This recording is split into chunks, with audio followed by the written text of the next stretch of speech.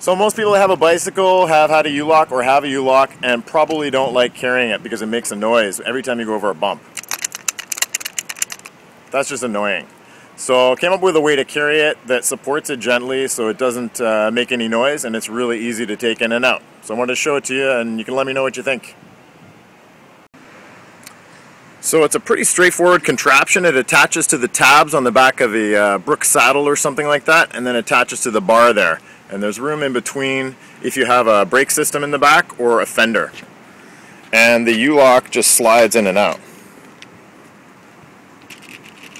And it doesn't make any noise. Boom.